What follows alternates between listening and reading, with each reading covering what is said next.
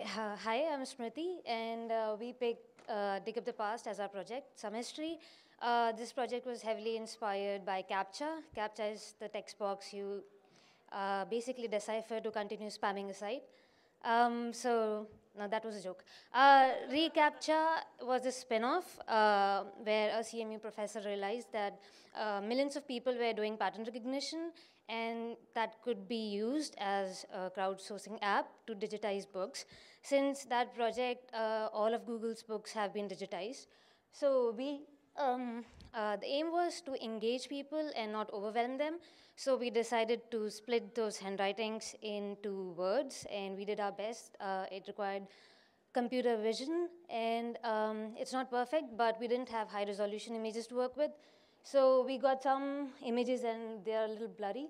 And we also had provide them with a pop-up there so that they can get context if they want. And a lot of this goes to the back end, and I guess my teammates would explain that better. So after my teammates sort of parsed all the journal entries into words, what we did was basically we pushed it into a database so we could present it in a very reasonable manner. So for example, here we have a little sort of image. And can you guys read what's on the image? It's foot, right? So what I would do is basically I would say dig it, and I would click dig it, and that would add on to a value in a database.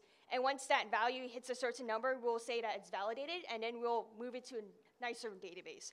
So basically, we don't have to deal with it anymore. However, we do have some bad words, like for example, like, what does this look like? Anyone know? It could be source, it could be, yeah. Or orifice. It could be anything, right? So this is why we sort of wanted to crowdsource it to the public so they can determine what it was.